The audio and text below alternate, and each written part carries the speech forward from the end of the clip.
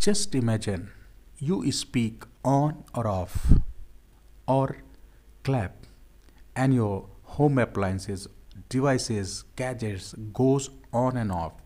How is it possible? Well, this is possible because of sensors.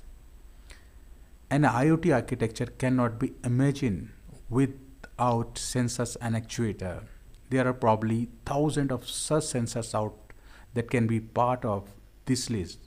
But here we will discuss about the sensor that belongs to the home automation system.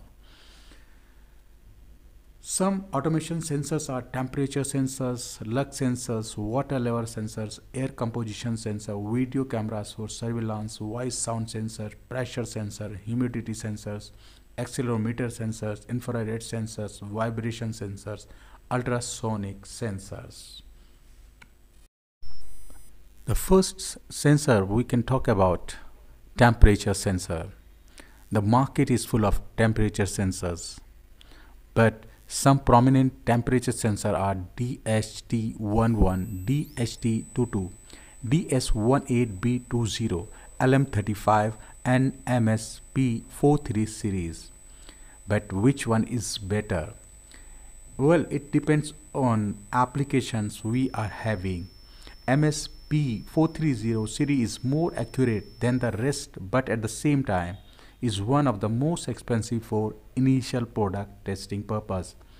MSP430 tops all temperature sensors as the precision and battery consumption is minimum. The HT11 has very restricted temperature range and suffer from accuracy issues. The HT22 on the other hand is a little bit more accurate, but it still does not make it as the preference, though DHT11 and DHT22 we use for the prototype in our project. DS18B20s on the other hand are more accurate as compared to digital temperature sensors like DHT11 and DHT22.